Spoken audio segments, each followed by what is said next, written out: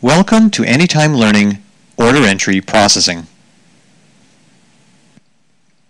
If you haven't already, please be sure to download the course material, which contains the course reference guide and case study, including a starting data set and import files.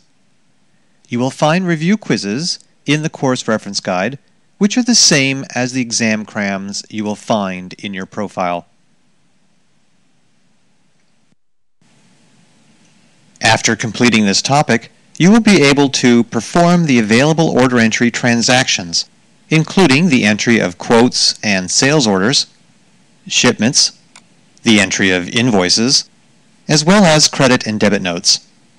We will also cover the process of copying existing sales orders and how to perform periodic processing functions to clear history and update other subledger modules. Please proceed to order entry processing. In this topic on order entry processing, we will take an in-depth look at how to enter quotes, orders, shipments, invoices, and credit and debit notes. Order entry allows creation of the entire order process from the initial order through printing the invoice within one window. Or the order process can be separated using three separate icons. For example, a shipping clerk can be prevented from invoicing an order, and an invoicing clerk can be prevented from shipping an order. When transactions are posted, the inventory quantity values are always immediately updated to ensure the exact remaining quantity is known. In addition to quantity values being immediately updated when a transaction is posted, cost values can also be immediately updated upon posting a shipment. Otherwise, item cost values are updated when day-in processing is performed. Another option allows customer records to be updated immediately or saved until day-in processing. In addition to quantity and cost values being automatically updated as transactions are posted, many other accounting functions are updated as well, such as customer statistical information, salesperson commission values, and accounts receivable invoices for customers.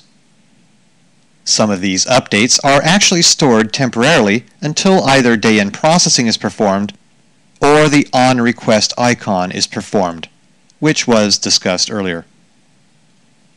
Regardless of your update method, there are some routines that are only updated when day-in processing is performed. Therefore, day-in processing should be run periodically to ensure all files are up to date. Although it is called day-in processing, it can be performed more or less often. Sales orders can be manually created, imported, or copied from a previously posted order. Customer or item history can be viewed at any time, even while entering a new document. And prepayments can be entered for transactions during order entry. Let's take a look at order entry processing, beginning with the entry of a sales order.